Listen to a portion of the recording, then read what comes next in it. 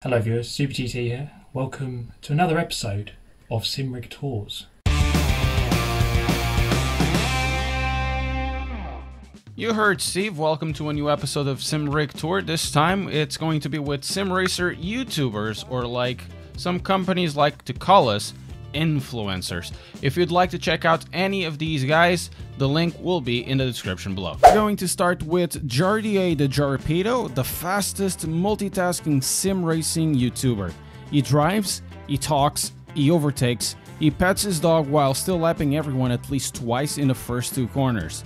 Jardier's Simrig is super reminiscent of budget, utilitarian rigs that we've seen in the past that a lot of us own or have owned.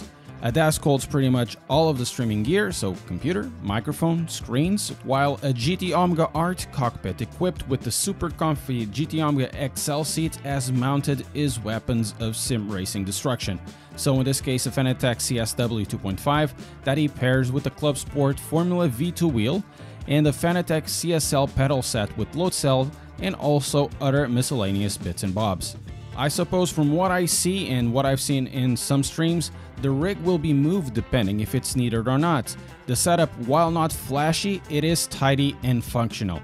So the rig adapts to the house and the needs of the user, instead of having two separate dedicated areas, for example like I do. However, the most important part of the rig and the reason why Jardier is so fast is June.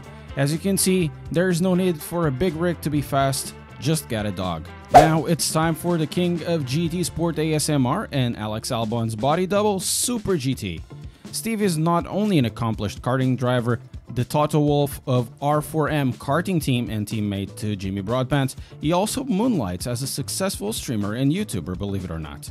Jokes aside, SuperGT's setup is mental. At this point, it seems like his room is built around the rig, which is comprised of a P1X 8020 Simrig that has mounted to it a BenQ 3203R. His equipment list is quite extensive, having a Fanatec TD1 as the wheelbase connected to the McLaren GT3 wheel, one that is sadly discontinued. Then a set of Fanatec V3s, and this Simrig is pretty much decked out with all the bells and whistles, including a Fanatec shifter and handbrake.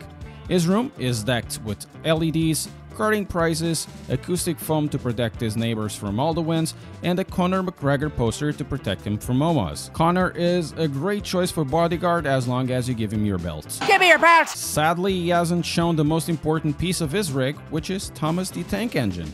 That is the real trophy. For our next sim rig, it's story time. Did you know that Aiden was born in the 1988 McLaren's pit box in Silverstone GP? I didn't know either, but that is the truth. So our next setup is from Aiden. You might know Aiden Millward from the Motorsport Storytime series, where he talks about various motorsports trivia. This is where the motorsport historian both races and investigates the real stories about motor racing. His setup is similar to so many others out there, so it's a T300 mounted in a desk that serves both as a workstation and a racing one. On his T300 you can see equipped the Ferrari F1 steering wheel. As pedals, it's the T3PA set. Now, for a bit of a history on these ones, back in 1862, these came in a goods container mixed with some beaver and moose skins exported directly from Canada to the UK by Sim Racing 604. The T3PA set of pedals have been with Aiden's family for generations. Anyways, the rest of the setup is very typical for those who record on YouTube, so it's a set of a T2020 connected to a Behringer UM2 interface and a PC case on top of the desk that looks like a certain Amsterdam road. It does look a bit like my setup from last year, so I connect with this quite a lot. Maybe a story for another time. The next setup we're going to see is way over the top and comes from Coyote Racing. Corey is a Twitch streamer that started sim racing and they decided to do it with a bang. Corey's setup is a P1X 8020 cockpit with a Fanatec DD1 wheelbase and a Fanatec V3 pedal set. On the DD1 base you can see that kick-ass 911 GT3R Club Sport steering wheel. It's such a beauty to look at and to drive as well. Now its sim racing setup is pretty cool, but that's not the only setup that is way over the top, as the rest of the room also is. Everything is covered in acoustic foam. I can only imagine the pain it was to do that, but the result is pretty cool. It's a room with lots of characters and a triple screen setup at the center. an arcade machine behind the Simrig, and powering everything, there's a tower with a 3900X, a GTX 1080, and 32 gigs of RAM. Corey's room is giving me some inspiration for the room I'm going to be building in the next few months. Maybe not as over the top, but regardless, it is some inspiration. Oh, and don't forget about the doggo. This rig is known all around the world. It's the rig of famous musician MC Muscle, the creative mind behind hits like Push the Pedal, DD Girl, and many other successful songs. GamerMuscle has a sim hole at the bottom of his house. Some would call it a basement, but they would be totally wrong. It's a hole and it has sim stuff in it. Every so often, the sim hole creates what it's called Simrigs. One of those was a Simatic K2 that was carefully transplanted to another house. Now that basement boasts a SimLab P1X equipped with a Fanatec DD1 and multiple wheels, a Fanatec V3 pedal set with an interesting custom brake plate. There's an AOC 32-inch as a mainstream, the possibility of using his HOTAS setup with a Brunner CLCE and HOTAS combo, so we can further share his music with the world. This is the flexibility of an 80-20 rig like the P1X.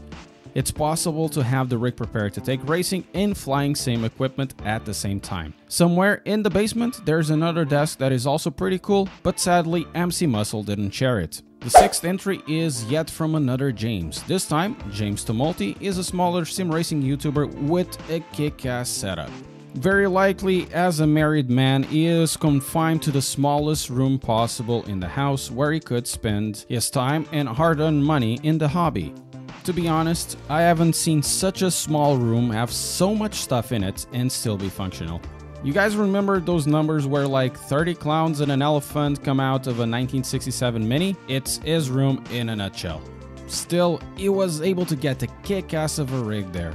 It is comprised by a 30Nm Simplicity Simicube 1 direct drive wheel, a Fanatec Club Sport V2 which died and had all the electronics ripped out and replaced with Leo Bodnar electronics, all fitted in a wooden rig which he is trying to replace. He is complaining about the temperature of that room. It's not surprising at all considering that he has two PC cases behind him. The bottom one, I thought it was a small fridge, and that's shame on me, and the window on the top. I really hope he fixes the temperature issue and updates us on the development as it can be useful for me in the future. Last but not least, Chris Haye. I think he doesn't need any introduction, so I won't be introducing one of the biggest voices in sim racing and creator of some of the best cinematics out there. Not at all. Chris's setup is another one where our spouses reduce us to the small room in the house, to a place where we can't really move.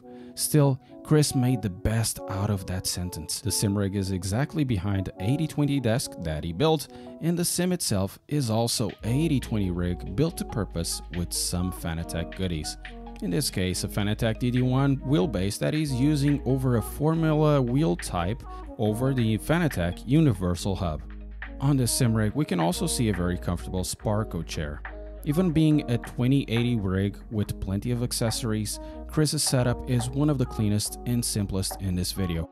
The cable management isn't too bad, all things considered, and even the cables we could see could very easily get out of the way with the cheap cable management sleeve.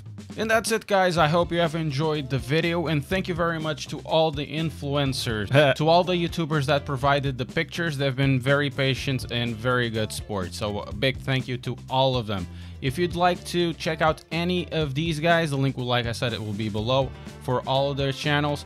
If you enjoyed the video, don't forget to leave a like, consider subscribing and hitting the notification bell, and if you're gonna get some GT Omega or Fanatec kits, the links will also be in the description. Thank you very much for watching, and I'll see you next time. I can show you my rig, shining, equipped, splendid.